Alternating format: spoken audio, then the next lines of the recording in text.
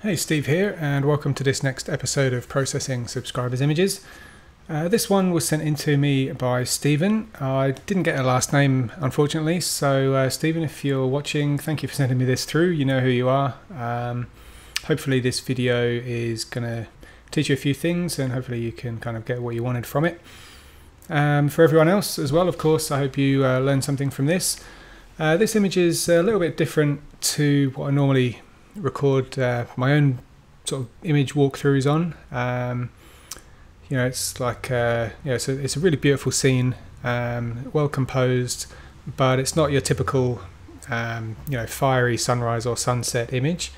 So yeah, going for a little bit of a different approach here with this one, but hopefully you can see by the end of it how the same techniques that I usually teach can be applied in different types of images.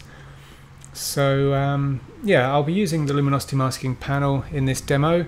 If you want to buy the panel, you can get that. There will just be a video, there'll be a button below this video if you haven't got the panel already. And yeah, I'm really using it just to help speed up the demonstration of the techniques involved. Otherwise, if you if you see me using something that the panel gives the option to do, like for example creating luminosity selections, that is something that obviously is possible in Photoshop. So the panel doesn't do anything that's not possible in Photoshop another way. It just makes everything quicker and easier to do. So yeah, if you haven't got the panel or you don't want to buy it, then you can use these techniques the long way using them manually. Otherwise, if you've got the panel, then happy days. This will be a really quick and easy process for you. So yeah, with that said, let's sort of crack on with the demonstration. Now with this image, obviously when you got like a sort of a misty, cloudy day like this, even though it's kind of quite a dark, or it feels quite dark at the time, the sky, when you look at your images, the sky is always brighter than the landscape anyway. So in order to process this image, what I'm going to be looking at is just adjusting the light around the image so that we can draw the focus away from the bright sky and bring it more towards the middle here, this sort of large central rock around which this water is kind of rushing through. So yeah, the first thing I'll do in this in this case then is to darken the sky a little bit, and we can use a simple curves adjustment to do that. And wouldn't you know it, I've got a button in the panel here which gives us a quick, easy darkening curve. So I'll just use that. Now, obviously, this is just a quick preset. You can, just create a curves adjustment. You can come and adjust it as you see fit after you've added it with the panel. So I will just make it a little bit darker than the default. So just looking at what this is doing to the sky here, I think that probably looks okay. That's a nice amount of darkening without going too far. So I'll just now invert this layer mask. Command or Control I on the keyboard, and now with this layer hidden with the black mask, I'm going to just reveal the darkness from this layer in the sky only. And to do that, we need to load a selection that isolates the highlights. So let's go for, on the panel here, if you haven't seen the panel before, we've got this luminosity selections section here, which is basically a number of buttons. Each button corresponds to a shadow, midtone or highlight selection. So the 5 over here on the left hand side is going to load a selection that isolates the darkest shadows. A 3 is shadows but not quite as dark as the darkest. 1 is basically the far left, or the left half of the histogram, so the shadow half, so it's a wider tonal range. And then vice versa, a 1 on the right hand side is the right half of the histogram, so a wide tonal range and getting deeper into the shadows all the way up to a 5. So with that said, I'll see what a 3 on the highlights end looks like.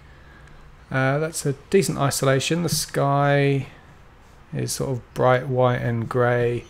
Let's see if we can, if a 2 would be any better, it gives us a brighter sky. Now the mountain in the background is a bit grey, so using this as a mask, we are going to affect that mountain a little bit. Let's see if we can just adjust this using the levels adjustment here in the modify section under build and modify mask in the panel. So if you've got a selection preview that looks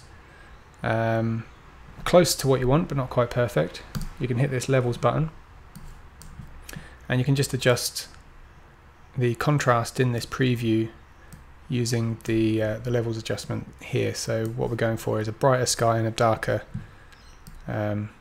mountain. So I think without going too far, that's probably going to do a good job like that. So let's click OK, and now if we're happy with the preview, we can click Use Mask. That loads the preview as a selection, as we can see by the marching ants. I'm just going to hide the marching ants, Command H or Control H on the keyboard. Now with a brush, with a white foreground, I'll just use 100% opacity on the brush.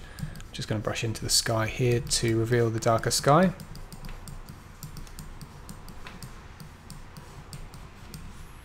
So let's look at that now. So we have, as I said, we have darkened those mountains a little bit.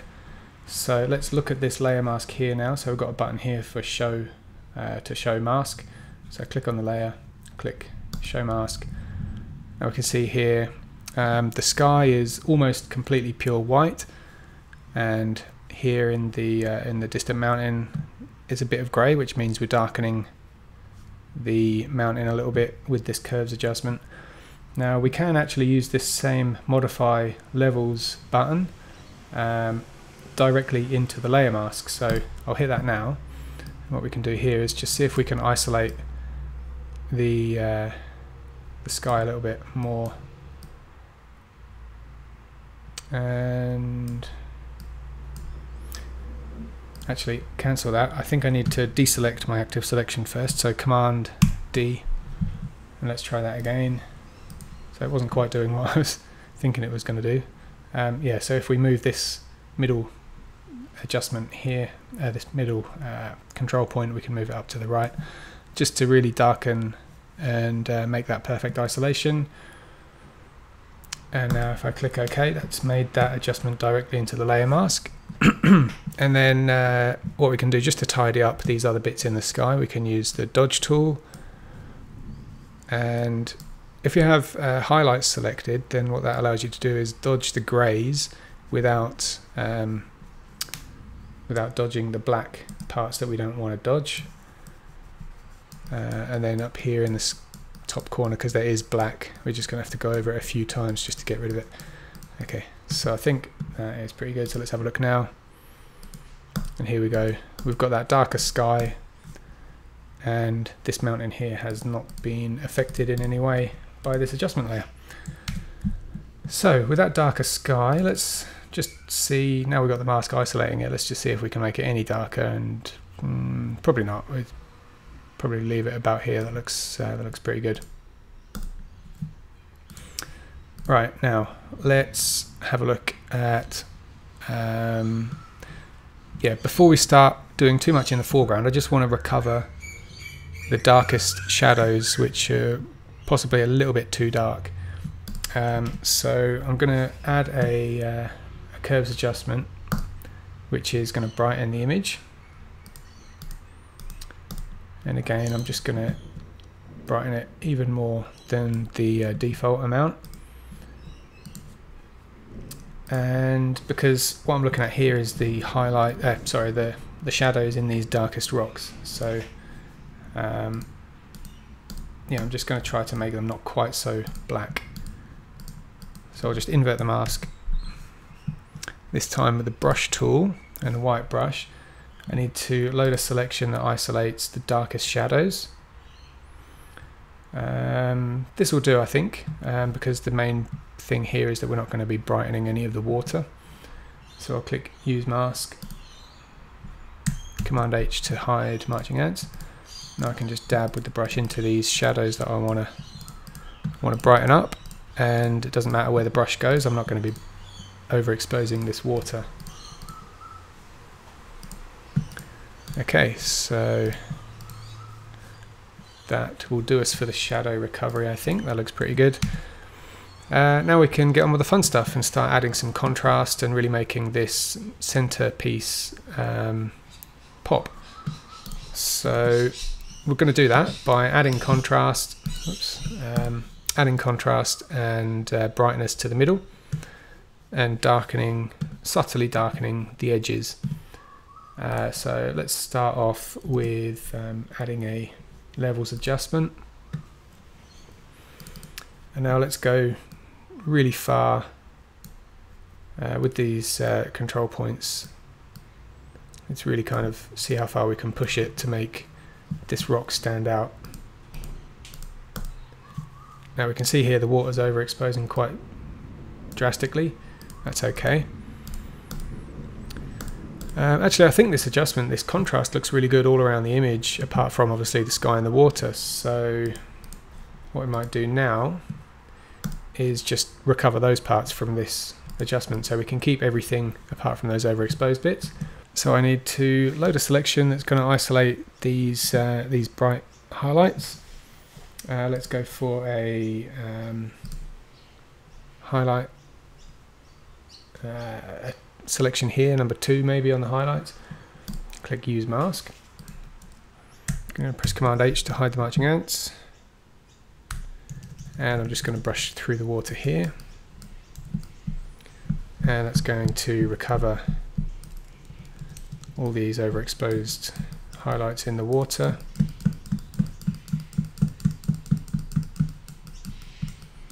Without removing this effect from the rocks surrounding the water. So that looks pretty good there. And I think I'm just going to deselect the selection, so Command or Control D, and I'm just going to remove this entirely from the sky, just with a broad brush stroke, so that so that I can do it a bit quicker. And now let's have a look at what this adjustment gives us. So we've got that contrast boost in the foreground without those highlights in the water being overexposed, so that's good. Right, now next I think we'll just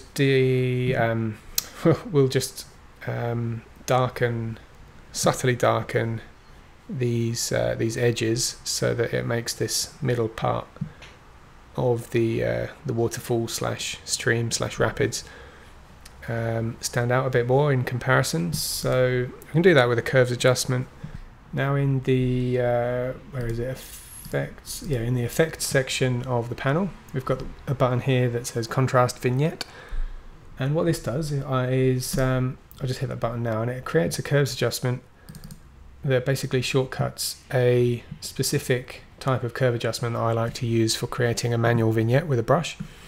So yeah, it's darkening, but then it's taking this the black point and moving it up a bit, so that while it's darkening, it's not making any pure blacks. So we're not making anything too black because of what we've done in the curve there. So just with the white brush, let's go down to about 40% opacity. I'm just going to start revealing this contrast vignette effect just around the edges of the image. And probably just through here a little bit more.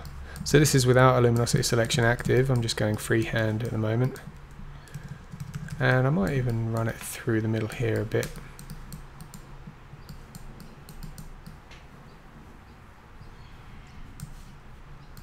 So let's have a look. So that's darkening slightly. Nice and subtle, does it? And again, for a bit more pop, let's see if we can just make that middle rock stand out a bit more. So yeah, let's add that lightening curve, invert the mask, and again, without a mask or without a luminosity selection active, I'm just going to brush in here to brighten this. And then maybe we can add another contrast levels adjustment. So that looks pretty good. Let's invert the mask there. And again, let's just brush this through just in this one rock in the middle.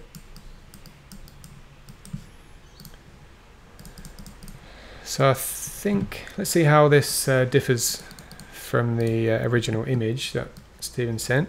So here's the before, and here's after. So very subtle changes. It's not like a massive difference, but we're just subtly shifting the balance of light from the top of the image here, which is where we're more drawn because it's the brightest part, down to the bottom and middle, which is where we want the viewer to be looking. So let's just do a couple of other adjustments. Yeah, essentially what we'll be doing, if this was a full image walkthrough, then we would spend a lot of time doing a lot more subtle adjustments all around the image to eventually get us to the finishing line. I'll just kind of do a few broader, slightly more heavy-handed adjustments here, just so that we can finish the video on time. So again, let's see what happens if we darken a bit more.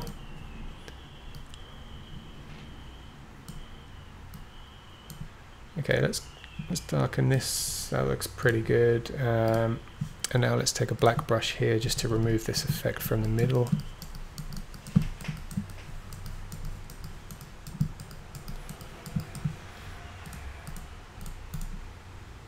And maybe we can even darken the sky separately a little bit, well, even more than we have already.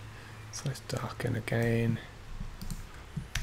And again, I won't use the luminosity selection this time to isolate or to restrict these brush strokes, but you could, if you wanted to, do that quite quickly and easily.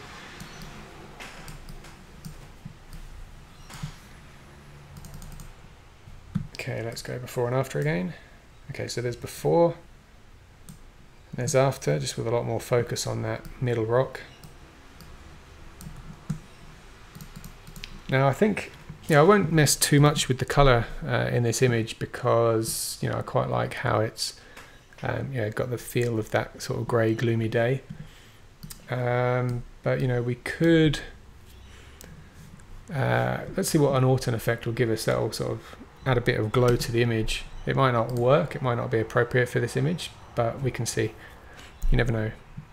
So I'll press the autumn button there in the effects section of the panel, and I'll just invert the mask to show this effect on 100% strength.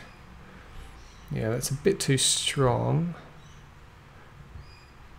Maybe it looks okay about here, if I can then just mask this out of the shadows, which we've kind of underexposed now. So let's use, well, let's turn the preview off. We can do this quite quickly if we just hit the 5 on the shadows end in the luminosity selection. Hide the matching ants, and now with the black brush, making sure to click on the layer mask.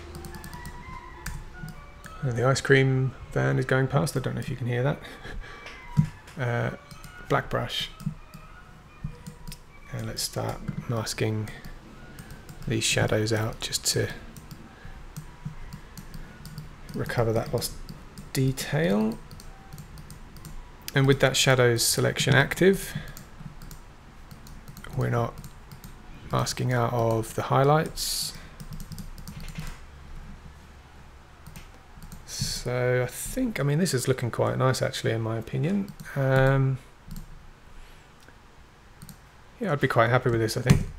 So yeah, I think that probably brings us to the end of this demonstration. So hopefully you've seen a few techniques, and you've seen a couple of ideas on how to approach an image like this.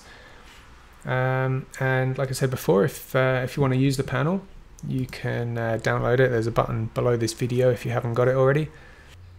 Otherwise, I'll wrap this video up and say thanks for watching. I'll speak to you next time.